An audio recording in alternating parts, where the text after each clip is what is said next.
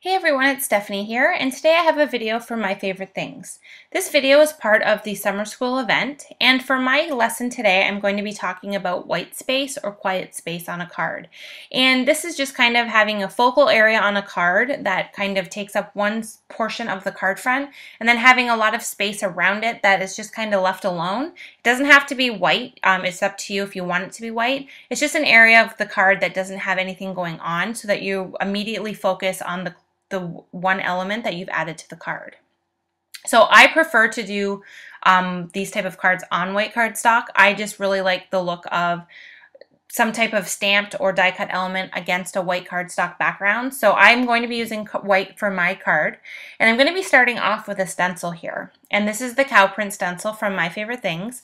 And I like to use a stencil but use just a portion of it to kind of be the backdrop of what my focal image is going to be on a white space card. So I've decided to go ahead and just kind of mask off an area so that I only get the center part of this cow print pattern.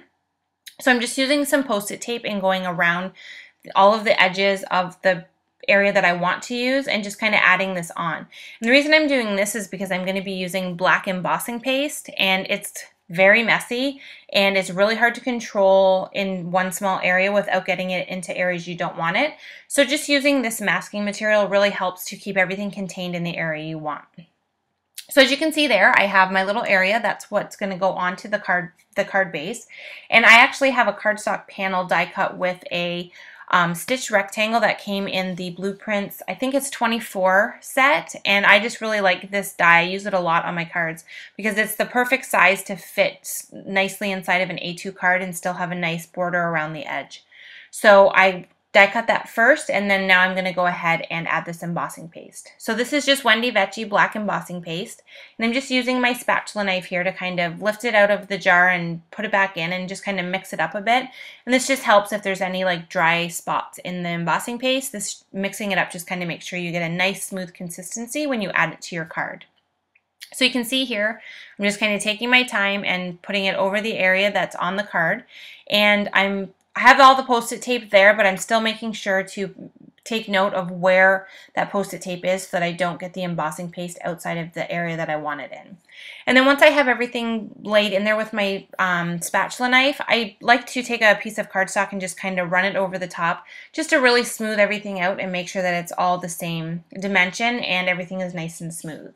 So now you can see there I have this great little pattern of black embossing paste, but I did end up getting some a little bit on that side there you saw, and I'll show you in a little bit how I decided to change it up, fix it so that I didn't have that little spot on my card front, but not get rid of this piece that I've already done because I really loved how the embossing paste turned out.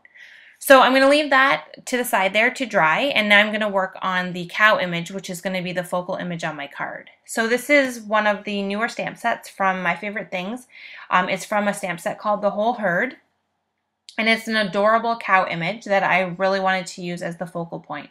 So I just went ahead and stamped that on some white cardstock with the My Favorite Things Black Licorice Hybrid ink, and I'm just taking some Copic markers in some warm grays, and I'm going to go ahead and completely color in the areas of the cow that I want to appear a dark gray / black. So I'm just kind of speeding through this as I do all the coloring.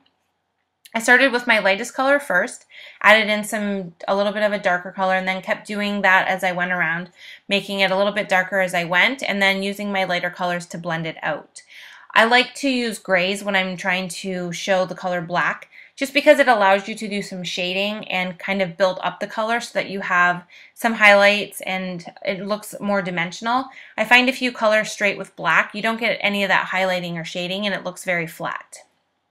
So now that I have the black areas finished, I'm going to go ahead with a lighter gray color, and this is a cool gray marker, and I'm just going around the edges of the areas of the cow that I want to appear white.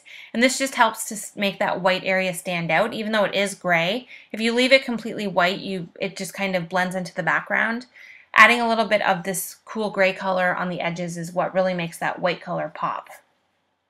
And then I also added some light pink to his ears and just around his nose area there. Not too much, just a little bit to give a little bit of a pink color to the outside edge. And I also added some of that lighter gray color that I was using in the first place, the cool gray, to the area around his nose to kind of blend out that pink a little bit and kind of tone it down. So now that I have it completely colored, I'm happy with all the coloring. I'm going to go ahead and take the coordinating die and cut him out.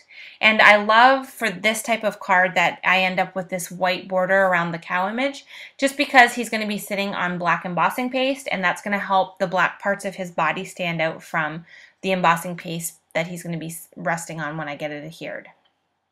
So now he's done. I've let my embossing paste dry. It's all dry now.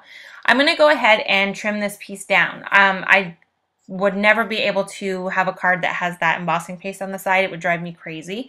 So I knew I needed to correct it. So I just went ahead and trimmed the piece down so that it was a little bit smaller than the original Blueprints Dynamics rectangle die that I used for it.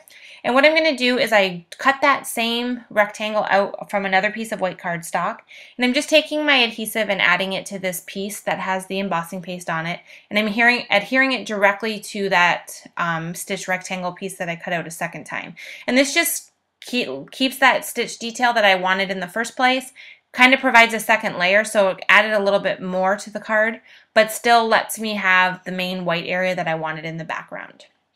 And then I'm just using some foam adhesive to adhere that cow directly to that cow print background. And then so he has some nice dimension and is popped up off of that print. And then to finish the card, I'm just going to take some grout gray cardstock, make it a top folding card, and adhere the entire panel to this card base with adhesive direct to the card. I didn't want to put more foam adhesive since I already had some behind the cow. And then that's going to complete my card. I love having a white space card without a sentiment on the front. I prefer to keep it on the inside. So thanks so much for watching. I hope you enjoyed this video, and I will see you next time.